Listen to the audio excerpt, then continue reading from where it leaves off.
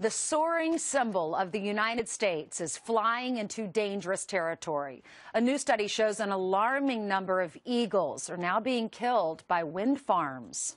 Is the push by environmentalists for alternative energy putting our nation's symbol in harm's way?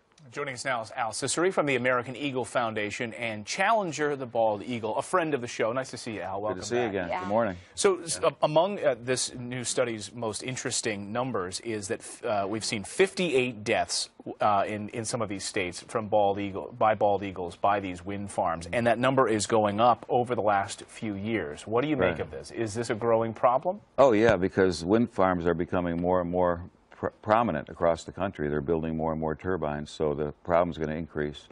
In I guess 2004 at Altamont Pass, which is one of the earliest wind farms in California, there was 116 golden eagles killed. If you calculate over a 25-year period, that's 3,000 golden eagles. Is that more than we were concerned with all these pesticides, DDT and everything in the past? Is this becoming as big a concern, a pesticide problem?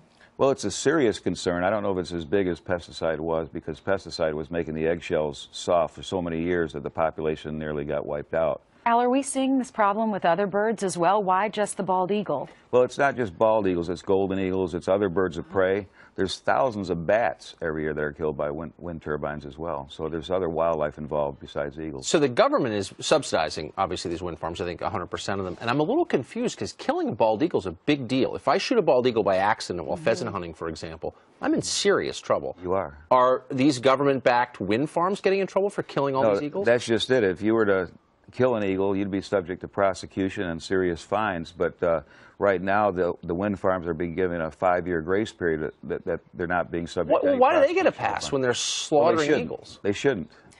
They should be paying just like anybody else would. I mean, the law is the law. The golden eagle, the Bald and Golden Eagle Protection Act of 1940 is the law that applies in this case, and they're just not being prosecuted. And then Obama is going to extend that to a 25-year period, or is considering that right now. Ridiculous. Environmentalists have to be outraged, though. I mean, I understand they want the wind farms because it's alternative energy, but yet it's killing bald eagles, or eagles.